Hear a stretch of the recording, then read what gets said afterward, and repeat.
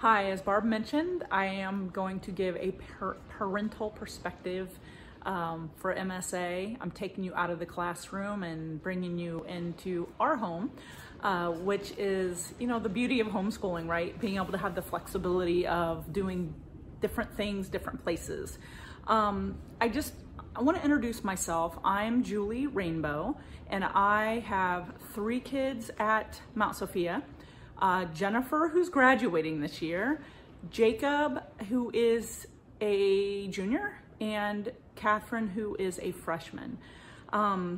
We came to Mount Sophia about 4 years ago, came to an interest meeting, and I found that Mount Sophia seemed to check all of my boxes that I was trying to check. I had been previously to another school where as I sat and listened, I'm like, oh no, this is not gonna work. They would not let me have the ability to bring in my own classes, do my own thing. Under their diploma program, they basically said, you have to take all of our classes, and we only put the classes that you take with us on your transcript. And at the time, Jacob's taken an AP Computer Science A exam and passed the test, and I'm like, you actually wouldn't put that on there. And they just said, no, it has to be from our school. So I really was thinking this type of program was not gonna work. And then I came and sat in the interest meeting, and I was like, okay, this is exactly what I'm looking for. The ability to pick and choose which classes I'm gonna take, the ability to do what I want at home, and to really have the guidance on how I can level things up even from home. There's just been tremendous opportunity that we have had because of coming to Mount Sophia. One aspect of this opportunity or this experience has been when I came in and decided, okay, this is gonna work for us. I brought my daughter Jennifer, who at the time was going to be a freshman the next year. I brought her in for a tour, and she is deeply shy at the time, and she was kind of tucked under me the whole time, didn't really want to be there. And we had a couple of the kids at the time run up to us and say, hi, welcome to Mount Sophia. Are you going to join the swim team? And I'm like, I'm so sorry, she's just really shy. And one of the kids were like, you know what's funny is I used to be really shy. He said, when I first started here, my mom would actually have to pry me out of the back of the car to be able to get me into the school. And look at me now, I'm graduating this year. I love debate, and I'm going on to do all of these things. And I would have been petrified, I think, in the past, but I'm actually feeling very confident and very excited. You're gonna love it here. And I just was like, this is so perfect. And I come out and we're driving home, and I'm like, Jennifer, what did you think? And she's just like, that was suspicious. They were too nice. And I'm just like, Jennifer, this is where you're going to be. This is where they want to see you be. They want to see you seeing people scared and come up and help them feel better to be there. That's going to be something they're going to expect from you someday. It's not suspicious. It's beautiful. It's a process, of somebody that needed help in the past now being able to help others. And so, that was kind of our initial conversation. And I just want to say the evolution of Jennifer through this has been tremendous. She is the greeter. She is the one who looks around to see if somebody is feeling left out or uncomfortable. And she is, she's somebody that will really now go out of her way for others to help them feel comfortable. And the evolution of that process has been so neat for me as a mom to watch. Much more self-confident. She's gained so much from being in rhetoric and choir, swimming, some science Olympiad, math league, but she's just gained so much from having that exposure and pulling her out of her comfort zones on a regular basis, on top of all the friendships that she's made. And then I'll move on to my Jacob. Jacob said no to the swim team his first year. He was a matriculated 8th grader his 8th grade year. Could have joined the swim team along with Jennifer, but absolutely hated pools, would not swim, had absolutely no interest in it. Jennifer kept pressing. She did it the first year and she loved it. And she kept pressing Jacob. She said, you have to make him do it, Mom. You have to make him do it. Well, this is a kid that even when they took swim lessons, he wouldn't join. He hates swimming pools. So he had no idea how to swim. And I'm just like, there's no chance I'm putting Jacob on the swim team, Jen, when he can't swim. I mean, he like actually doesn't know how to swim. He would embarrass himself terribly. So she ended up saying, just make him manage. And I was filling out the paperwork and I said, Jacob, do you want to manage? And he said to a friend that he happened to be chatting on Discord, playing some game. He said, hey, are you going to be managing the swim team this year? Because he had previously been a manager. And the gentleman said, yeah, you should do it. And Jacob said, okay, I'll manage. I sign him up as the manager. He goes in and watches the first couple of swim meets, and he realizes how beautiful this team is. You have somebody that's 2 or 3 laps behind and the whole place is lit up cheering for them. And he realized it was just a safe place. He came out of a particular swim meet where that was pretty pronounced a couple of times, and he got into the back of the car and he said, I'm joining the swim team. I'm like honestly petrified because he really is not a good swimmer at all. And he says, Mom, I'm a freshman. I have time to learn, you know. So he goes on.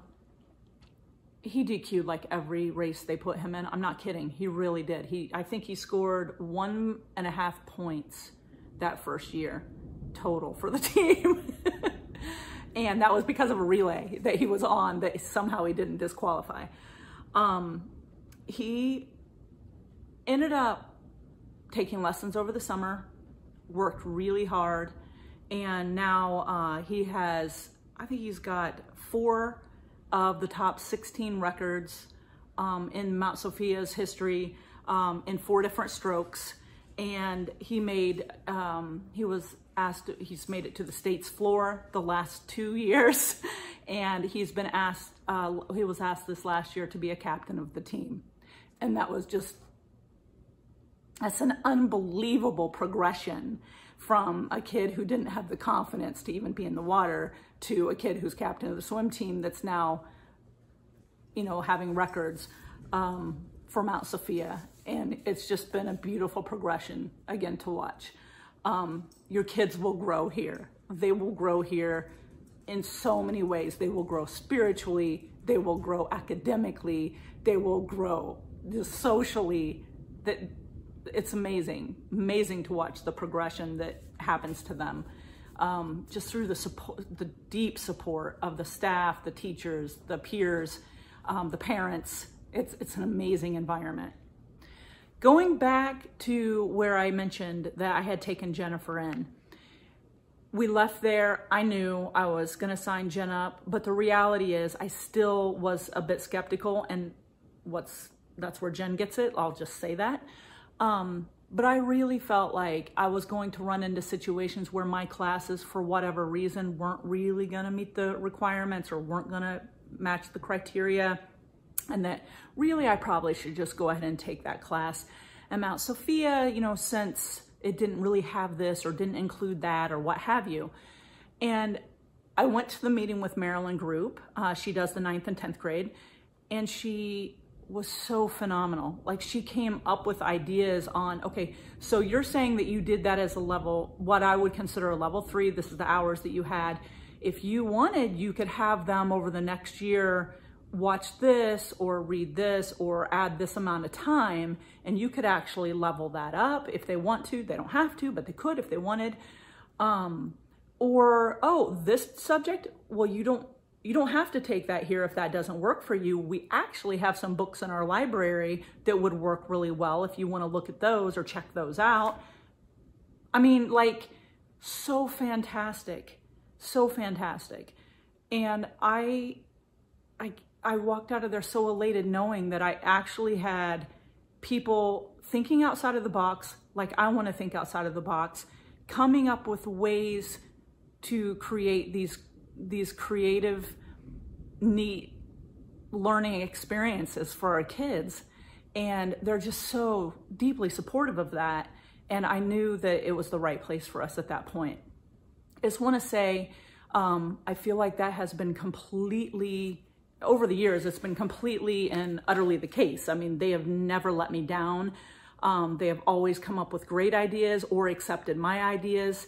And then I want to add that when we had the transition, like every school did for coronavirus, our school did not miss a beat. Like, we went from finding out on Saturday that there was not any school on Monday physically to we were online on Monday, and we did not miss a beat. Our schedule did not change at all. We just went straight from walking into class to walking to our computers, and not me, but the kids, and they got all of their classwork completed exactly when they were supposed to be completed. They did not miss a beat. They even had tank time for the kids on Zoom, prayer time. It was so unbelievable, the transition, so seamless. And I'm watching all of my friends talk about how their schools have completely gone off the grid trying to pull together some program to figure out how they're going to teach them. And then I find out 3 weeks later, kids are starting back up to start learning online.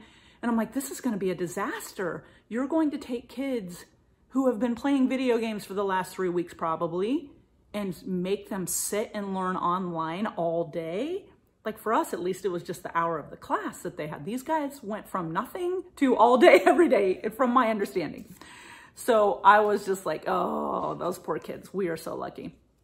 So I just really want to also stress the beauty of Maryland Group, which I've already mentioned, and Barb Varnell.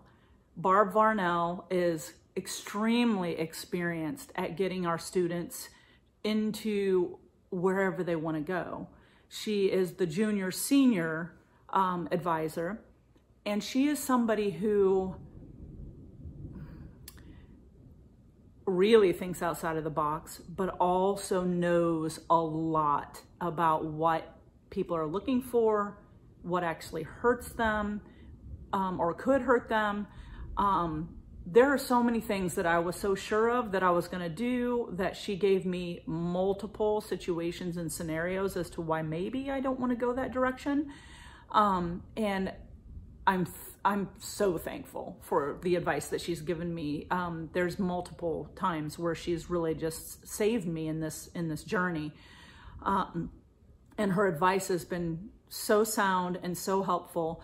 And truly, if you're trying to decide if you want to do the diploma program or not, I would say the biggest asset that this school has, and yes, their teachers are massive assets, like the teachers are tremendous, all of the classes are great, but the diploma program, having the advisement of Marilyn and Barb, is an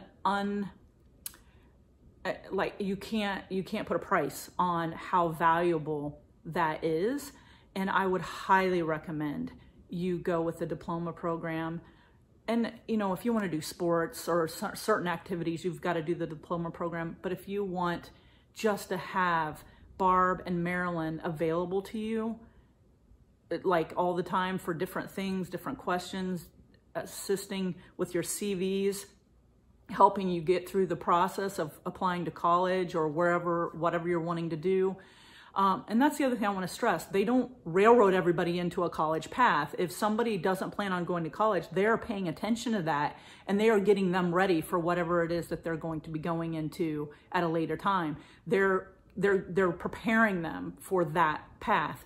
So they really just work with each student individually, independently, and make sure that they're on the right path for what they're wanting to do. But it's invaluable. They're truly an asset to Mount Sophia and to our entire community, frankly. The teachers, the one thing I love about the teachers is that we really find ourselves, or I find at Mount Sophia, so many different students name so many different teachers as their favorite teachers. And I remember when I went to school, we had a favorite teacher. Like everybody's favorite teacher was the same person, really, for the most part. And that's one thing that stood out to me is how many people have different teachers that they just love. And I think that that just speaks volumes for the school. And if you want to meet all the teachers, please go to the website and look at the teachers' bios. They have most of them have their bios online. And you can look at the grid online and you can see it's a class grid. You can see who's teaching a class, and then you can go over to the teacher page and look at that and just kind of get to know your teacher a little bit, see their picture, and see their bio, and just feel like you know them a little bit more from that.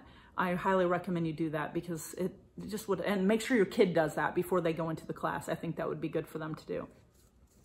I guess last but not least, I really want to offer myself up as someone who is available to you.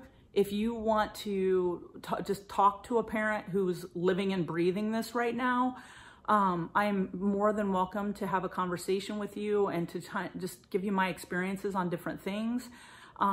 So I just would like to offer myself up. If you would like for one of my children to help with the process of working themselves into Mount Sophia socially or what have you, call on us to do that. Jacob is very, very good, as well as is Kate very good. I'm not mentioning Jennifer because she will be graduated. But Jacob and Kate are both very, very much into making sure all the students have a good transition there. They will introduce them to a lot of different people. They'll try to just make sure that they're always having somebody available to them. They'll keep an eye on them in the tank or what have you, just to make sure they're not, sitting there by themselves or seeming like, they're troubled or what have you.